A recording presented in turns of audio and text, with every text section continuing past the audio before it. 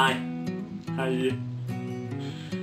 Awesome! Okay, so I thought we'll talk about hearing aids. You know these things? You know these things that go in your ear? Yeah, that make you hear. Anyway, I find that people don't really talk about them too much. Oh, squeaky. Yeah, people really don't know much about them. And most times when I meet people, they are too afraid to ask questions. So I thought, well, why not just show that we're awesome robots that plan to take over the world and then have you as human slaves.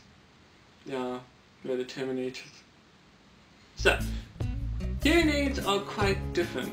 You're in between the world of hearing and deaf. People get really confused because they think hearing impaired and deaf people are the same.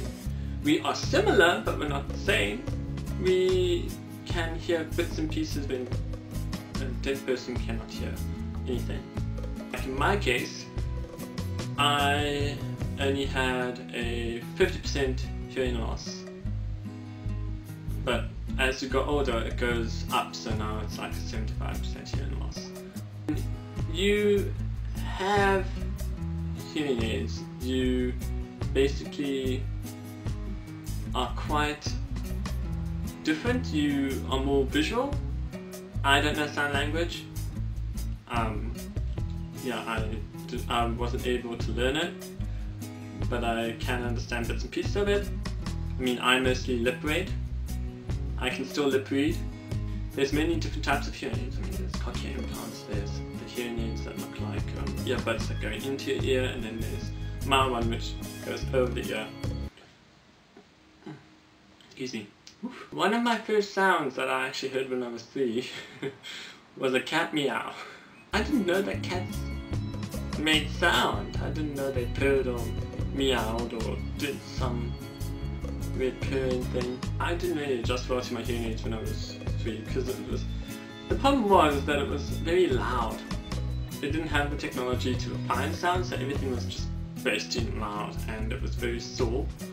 So hearing was very painful, actually. And so the plastic they used to use used to rub on your ears, so you would get these cuts on the bridge of your ear, and it would be really painful because then you would have to get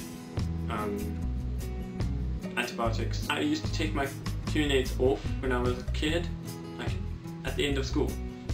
Take it off, shove it in a box, and then that was it. And then I wouldn't wear it for the rest of the day. So when I got home one day, we found that I only had one hearing aid. The next day, we came back from school the next morning. We came to school and then we found the hearing aid on the pavement. Yeah, it was fine. Funny enough, it still worked. No, it still worked. Hearing aids are really expensive.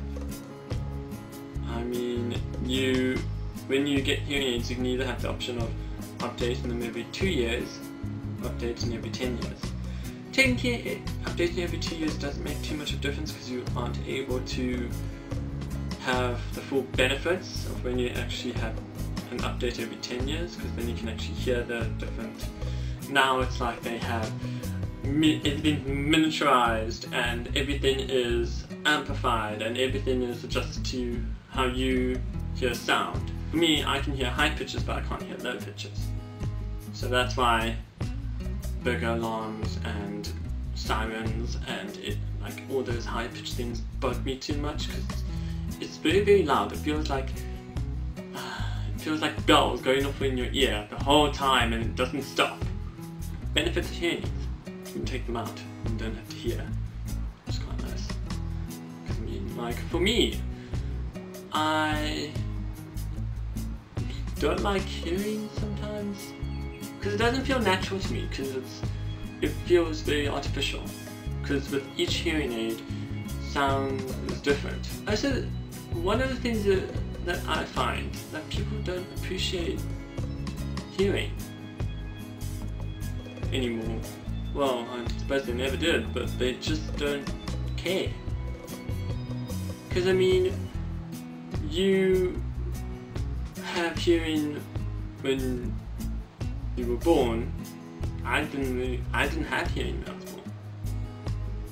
I remember the world being very muffled, like cotton wool being stuffed in your ears, and that's how I got introduced to the world.